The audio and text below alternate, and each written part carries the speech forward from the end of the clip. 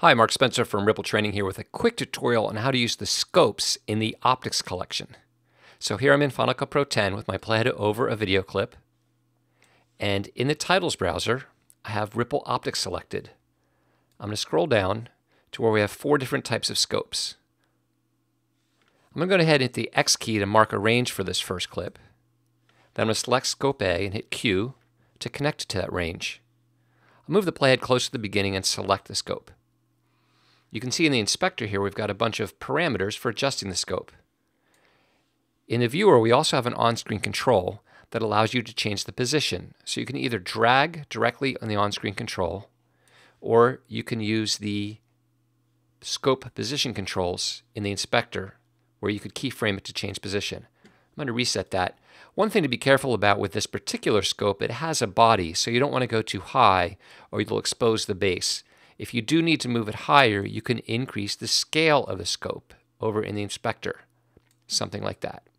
Let's reset that. Now normally what you're going to want to do is animate the video to make it look like the person looking through the scope is moving the scope.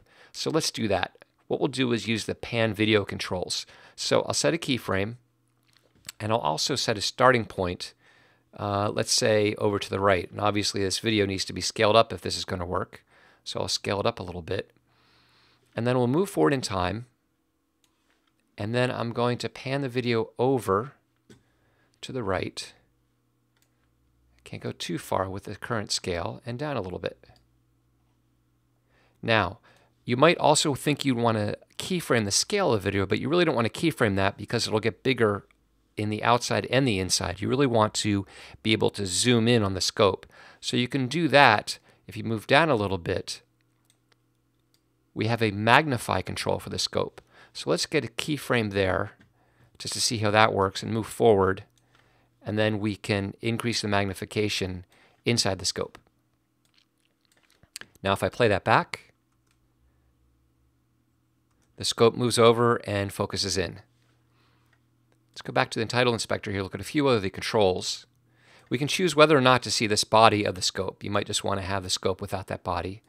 And the body is blurred by default since we're focusing on the animal, but you can choose to have the body be nice and clear in focus or blur it.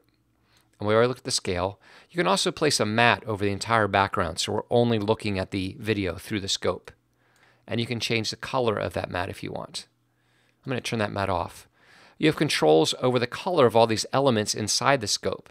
So for example, I'll change the inner ring color to more of a red, and the outer ring color maybe to a gray. I'll actually just leave that at black. Then we've got the crosshair colors and the scale color. We already looked at magnify. There's a ground glass effect, and if you've already looked at how to use the binoculars from earlier, it's a similar kind of effect. Then what's kind of neat is you can change the outside brightness. Let's make the outside darker just so it brings our attention really to what's inside the scope. We can also blur the outside, which will really bring our attention more to what's inside the scope. You can blur what's inside the scope to simulate focusing. So for instance, at this point, let's move back a little bit. Let's say we want to focus.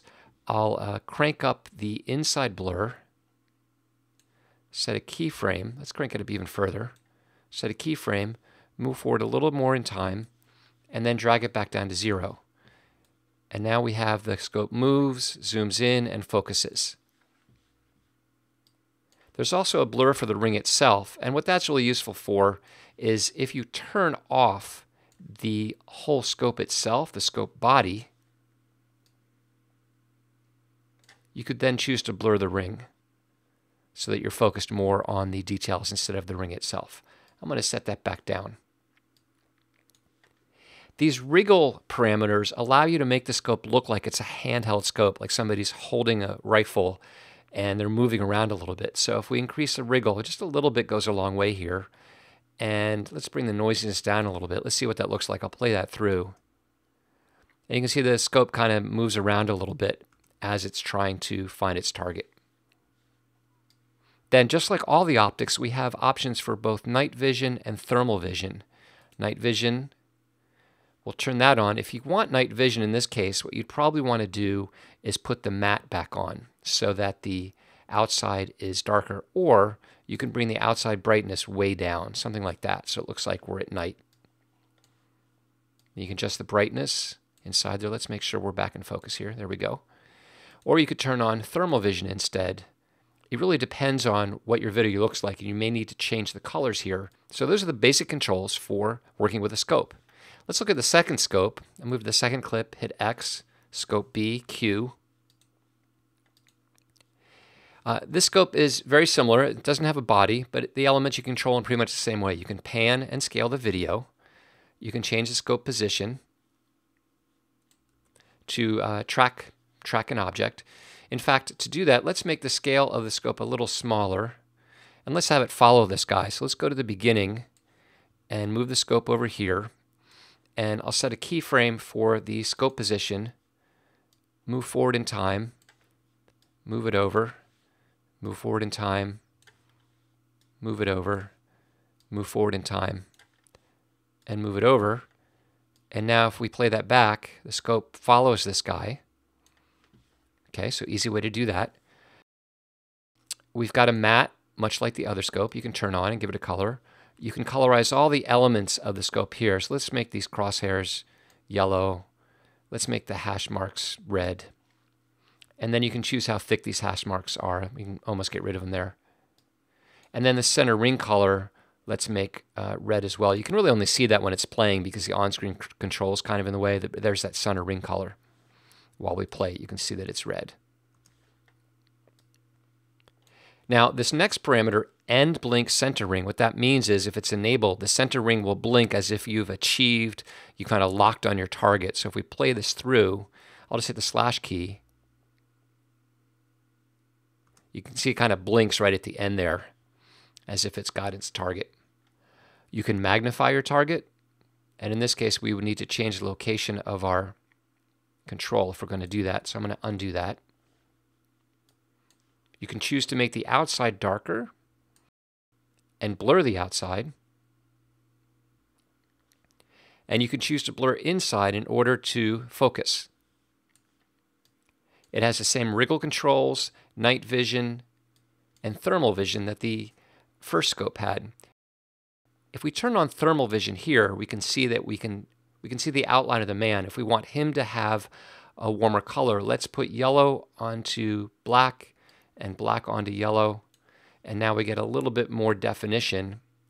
Kind of play with that a little bit. Right about there. So now we really look like we're looking at thermal vision here. If you see some edge detail here showing through, what you can do to get rid of that is pretty easy. Just go and scale up the whole video a little bit, and that will adjust the edge detail. And that's the second scope.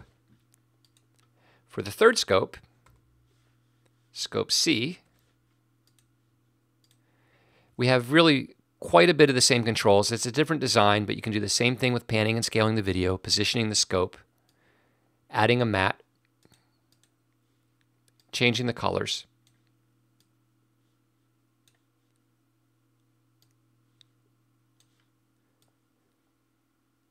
magnifying the contents, blurring the outside, blurring the inside, or keyframing this to achieve focus, adding wriggle, night vision, and thermal vision. In fact, I'll add night vision here, and I'll change the outside brightness to make it very dark.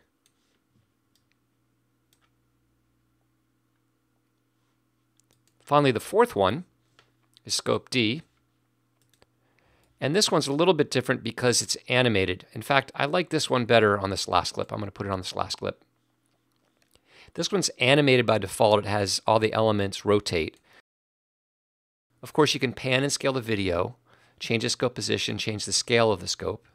Be very large or very small. And of course, you can keyframe that. Add a matte. Change the color of pretty much all of the elements in here individually.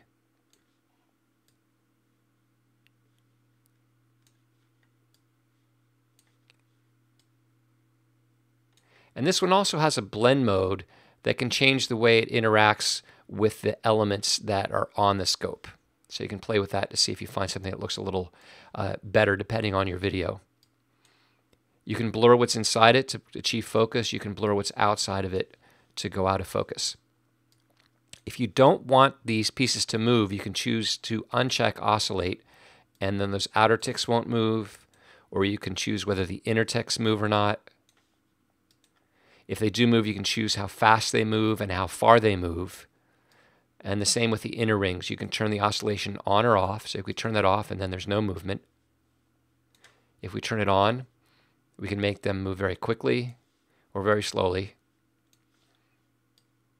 Then we have the same wriggle, night vision, and thermal vision options that we had in the previous scopes. And that is how to use the 4 scopes in the optics collection. Thank you for watching.